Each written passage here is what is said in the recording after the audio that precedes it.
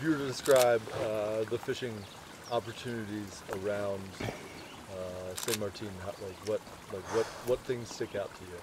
Well, I mean, it's hard to compress all that in one kind of information. The season goes from November 1st to 31st of May.